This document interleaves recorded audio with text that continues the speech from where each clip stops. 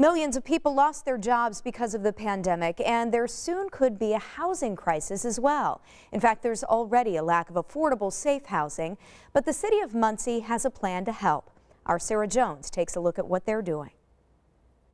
This is a GIS-based program, which is a map of the city. We use our smartphones when we're out there. Log the address, write the notification. We attach photos. Steve and Rebecca are part of a 5-person field team that goes out into the community to educate owners and inspect buildings for the entire city of Muncie. We had people move their vehicles out of the yard, cleaned up the trash, even some repairs done that were code violations. 281 voluntary compliances, so it was very successful. That's almost 60%. It made the neighborhoods look so much better. Residents want to see Muncie continue to flourish. The north and west side, where the hospitals and Ball State are located, are booming. But it wasn't that long ago that some of the largest employers were on a different side of town. Industrial plants, automotive and others, were located more in the center and the southern portion of the city. The last factory closed in the early 2000s. When Muncie lost a lot of their manufacturing, the business traffic, it wasn't there anymore.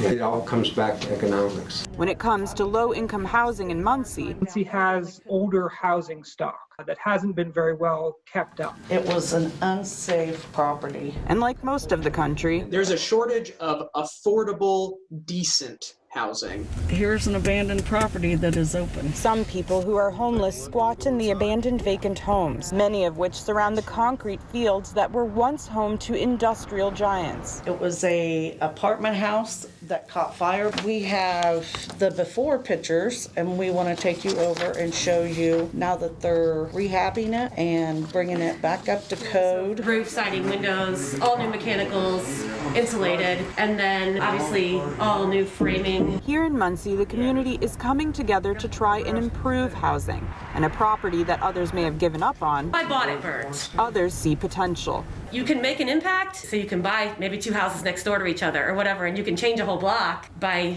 rehabbing. With 12 properties, Rebecca is investing in her community. She's even rehabbed this one into a bed and breakfast.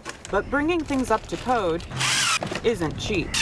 The plywood's $25 a sheet. We'll spend about $15,000 in just plywood in a year. The Muncie Building Commissioner has a $350,000 budget. What would be your ideal budget? $7 or $8 million, we can take care of it. But how do you get more vacant buildings and homes on the tax roll? Because that helps fund the budget. The land bank is the caretaker of last resort for abandoned houses. And residents just launched one in Muncie at the end of 2020.